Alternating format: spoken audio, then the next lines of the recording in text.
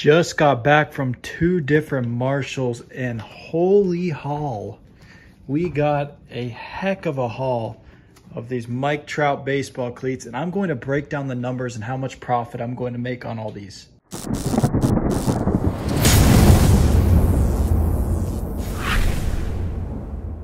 Today, like I said in the intro, I picked up a ton of these Mike Trout baseball cleats, $19.99 from Marshalls.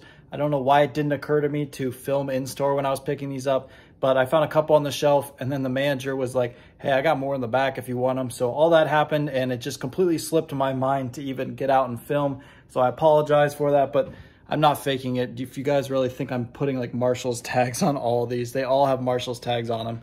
And I know a lot of people have been finding these, but something I feel like a lot of resellers really talk about in their videos is just showing like their hauls and everything and not actually like breaking down the numbers or how much they're going to make on it. So I'm going to break down how much I'm going to make on all 29 pairs of these shoes, breaking down, taking out all of the fees, all of the costs of goods sold, all of the shipping, everything to break down how much I'll make on this little haul. First though, let's go through these. You can see we got some good sizes. We got 11.5, 11, 10, 9, and some 8s, which is kind of a smaller size, but for $19.99 for some Mike Trout baseball cleats, I mean, that's crazy. We got the red ones over here, and then we've got the navy blues as well over here, and you can kind of see same types of sizes, really good sizes. I actually like picking up size 13 in baseball cleats. If you think about it, a lot of baseball players have big feet, same with basketball players, same with football players.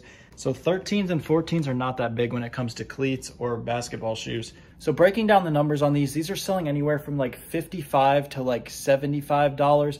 People have kind of bricked the market on these. These are like $100 baseball shoe. I am certain that after they are done stocking these at Marshalls and all the paper hands stop bricking these, that these things are going to rise back up over $60. But we're just going to say I'm going to sell all of them for $60 free shipping to show the bare minimum I would make on these. But let's just say $60 times 29 is $1,740 in gross sales. Now we need to take out our fees, which is 12% of shoes under $100. So that's $209. Our shipping, which we know because we have fixed shipping rates in bread and butter, anything 1 to 7 pounds is $7, which is super easy. We will send those priority, and that'll be $203. And then our cost of goods sold, which was $20 a piece, $580 for a total net profit after we sell all of these of $748. Now, a lot of you might say, like, how do you know all of these are going to sell? I check eBay sell-through rates. I go through and I check the comps. So basically all I did was type this shoe into eBay, and you can see exactly how many are active and you can see exactly how many are sold. At the time of filming this video, I think there were around like 1,500 active and like 1,300 sold, which is a really good sell-through rate when it's not really even baseball season yet. The MLB has started, yes, but I mean, people starting like school baseball and summer ball, it's kind of just beginning, but come like June and July is really when people are going to start buying baseball cleats a lot. So having a near like 100% sell-through rate is really good on all this stuff. And if you don't know what any of these terms mean, I have a video on sell-through rate and looking up comps and all that stuff.